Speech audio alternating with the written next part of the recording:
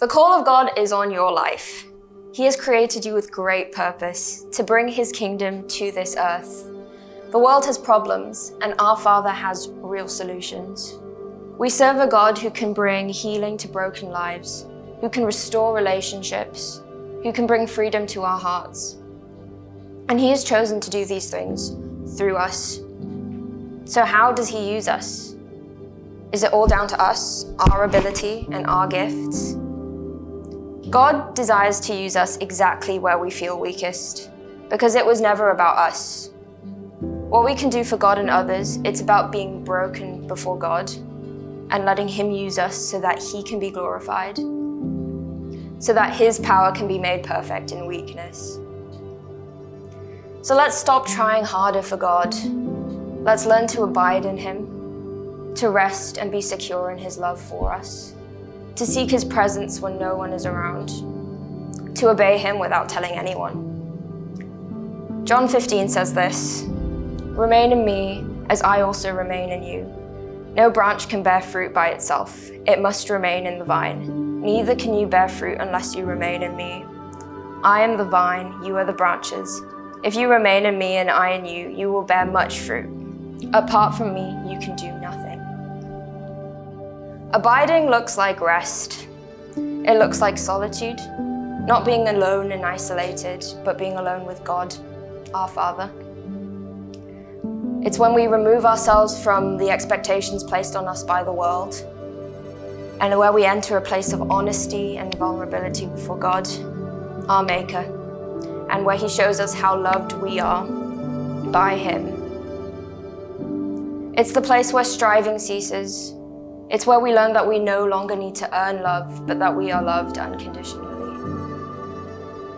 It's from that place of knowing how loved we are that we can enter back into our broken world, and from the compassion and love that we've received from our Father, we can show compassion to those around us. And it's because of His mercy and compassion that we do this. God doesn't just want us to do good things and be nice people. He wants us to be motivated by love.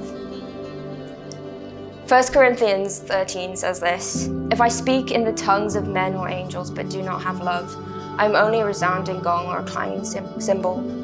If I have the gift of prophecy and can fathom all mysteries and all knowledge, and if I have faith that can move mountains but do not have love, I am nothing. If I give all I possess to the poor and give over my body to hardship that I may boast, but do not have love, I gain nothing. Love is patient. Love is kind, it does not envy, it does not boast. It is not proud, it is not self-seeking, it is not easily angered. Love does not delight in evil, but rejoices in the truth. It always protects, always trusts, always hopes, always perseveres."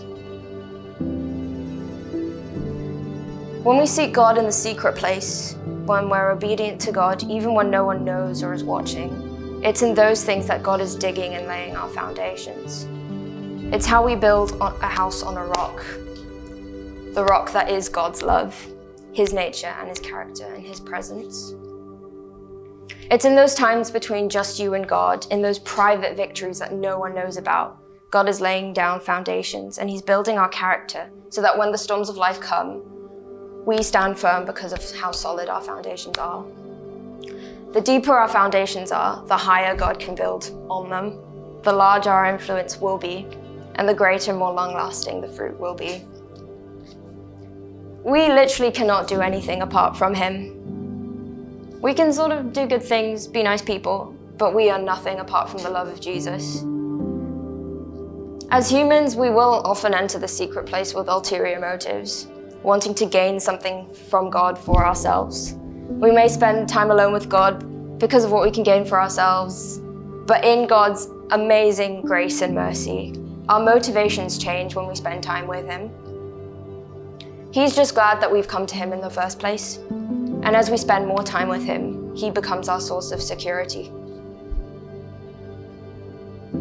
And from that place of abiding, we discover how rich and abundant our Father is, how vast His love is for us, our inheritance, and how everything that He has is actually ours. He says to us, "Everything I have is yours." Do we actually know that? Once we do know this, we can love and serve others without feeling depleted or without feeling a lack, because our source is infinite. Our source is the love of the Father. So, what does this look like practically? I think it looks like inviting the Holy Spirit to help us love God in obscurity and secretness, to live a life that is hidden with Christ in God, as Colossians 3:3 says.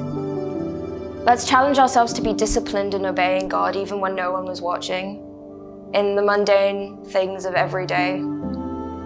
It is in these things that God is training us for the greater things He has for us. So let's be disciplined in obeying God without telling anyone.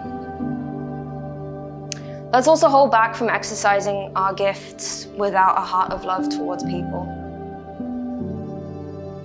And also, no matter where we find ourselves with God, let us approach God's throne of grace with confidence so that we may receive mercy and find grace to help us in our time of need.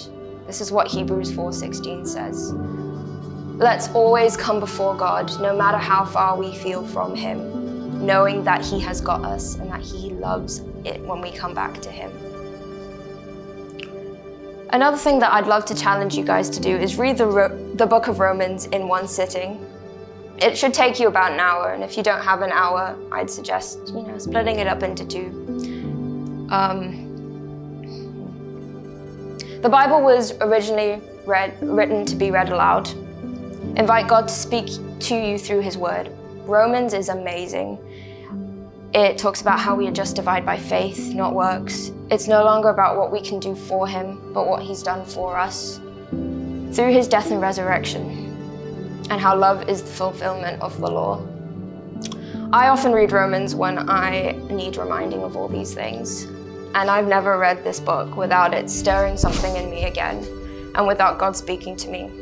So let's let the Word of God renew our minds and transform our hearts. Thank you guys so much for listening. It has been a pleasure talking to you all. See you.